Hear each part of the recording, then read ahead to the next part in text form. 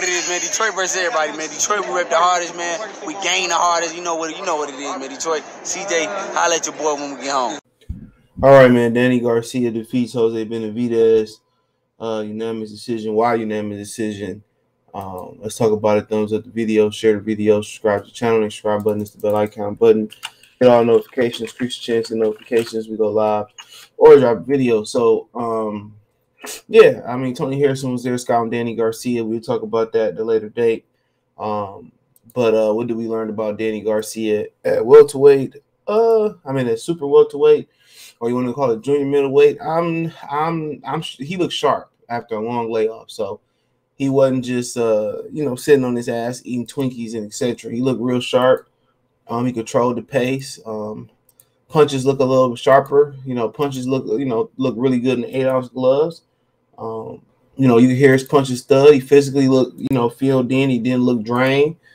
I'll just say this: anytime with Danny Garcia is sticking and moving, utilizing the ring and being the fighter, that's the boxer, and he being the matador, and he looking slick and he moving, it's a problem. Jose Benavidez Jr. is just compromised. All right, I don't remember seeing him early in his career before that he got shot in the leg, but he compromised. And that's why Danny Garcia was able to utilize the ring. That's why his last opponent was able to utilize the ring. His leg is compromised. You got to understand your feet is everything in boxing. It puts you in the position to be offensive.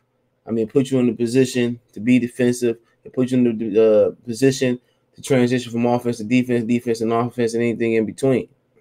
And he simply, that's why he put slap his gloves together. That's why you see a lot of frustration. All right, because he can't do what his mind want to do, is his leg can't do it. And it's simple as that.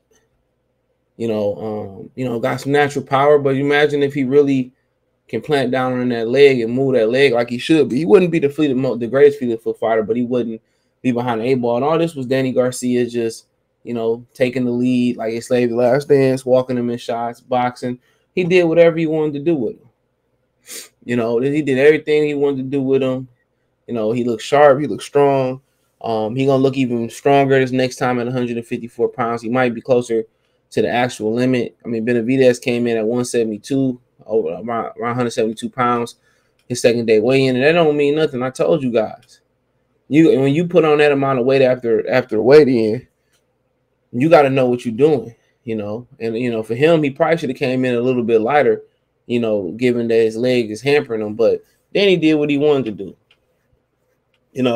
Should Danny have pressed for the stoppage? Nah. Benavidez was hitting him with some shit. Bare minimum, Benavidez was punching and trying to counter him. He's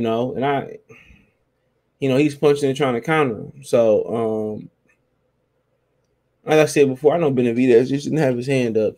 But, yeah, Danny did everything he wanted to do. He doing a little dumb Tony Montana, little dance, whatever. But we knew the outcome. This is easy money. I thought Danny Garcia was going to step it up and get the stoppage, but Jose is tough. And Danny was just content with, 1, 2, 3 shots, 4 shots, maybe 1, 2, 1, 2, 3. He was very content in his attacking. When you get comfortable like that, you get into a group. Ain't no point in taking no chances of getting caught. Benavidez, we don't know nothing else about him. He can punch. I could tell by the way he was hitting Danny Garcia a couple times. He can punch. And then he don't want nothing to really do different. He couldn't press the attack like the announcers wanted to because his leg compromised. For you to press the attack, you got to close the gap. You got to cut the ring off, then attack. He couldn't cut the ring off because his leg. So his career virtually is over with, bro. To be honest, it's over with. His lifestyle outside the ring, hampered his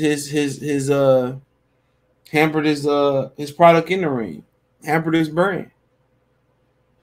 Whatever they got going on the street, it wasn't worth this. Benavidez's career probably be in a different stratosphere. But Danny Garcia, they knew exactly, what they was picking. They knew exactly what they was getting. They knew exactly, but this ain't gonna help you for Lara. This ain't gonna help you for Tony Harrison. This ain't gonna help you for Jamel Charlo. It ain't gonna help you. So it's only other way to step in the right direction with a real 154-pounder next time. This is a welterweight fight. just with that 10-ounce gloves on for the most part. So I mean, if we see him in there with an actual 54-pounder, it's gonna be hard to gauge. But yeah, Jose just, that decision with that decision, they got him whatever put in that position, or it was a mistake that he got shot in the leg that ended his career virtually. But it was good that he got a good payday today. He probably gonna take around 750,000 home, maybe $1 million. He got a good payday with Crawford. So I mean, really, he still went on to have a very credible career, but it could have been so much more. You know what I'm saying? So big guy, and Danny Garcia broke him down. Bare minimum, he did what he wanted to do. He did what he wanted to do. Nothing more than that. Jose caught him a couple times, but I mean, what else is there to do for him?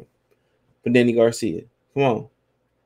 I don't think he's ready for Charlo. I don't think he's ready for none of the 154-pounder, let alone Lara.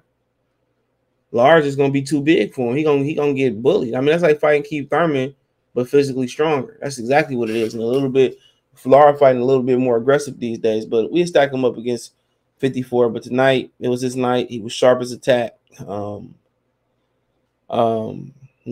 he threw straight punches. He led off. He countered. Jose Benavidez his body can't do what his mind needed to do, and that's it.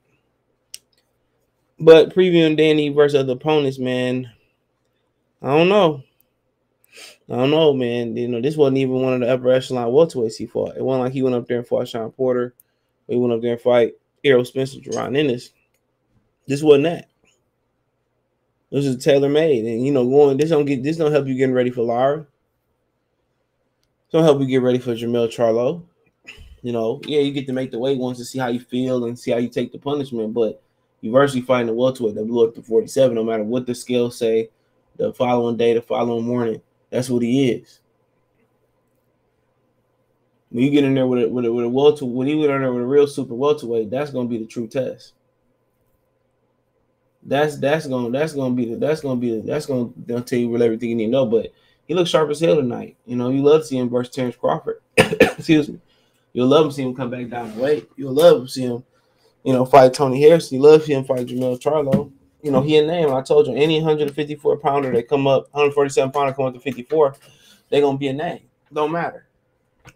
He a name. So congratulations to Danny Garcia, unanimous decision. I know Jose Benavidez Jr. raised his arm up. Probably called a career for him. But hey, let me know what you girls and guys think. Take your fight reaction playlist out. Thumbs up the video. Share the video. Subscribe to the channel. Subscribe button. It's the bell icon button. Hit all notifications, increase your chance of notifications. We go live and drop video. And then you want to support the channel, all my stuff there. We hit my link tree. You can find me on Twitch, Twitter, Instagram, Spotify, Apple Podcasts, Amazon Music, Cash App, Venmo, PayPal. The first link in the description. Appreciate the love, support. Let me know what's in the comment section. Peace. And don't forget to check out my Detroit channel right here on YouTube. Mercy Sports Talk, more sports, music, news, and entertainment around Detroit. Mercy Sports Talk. Peace.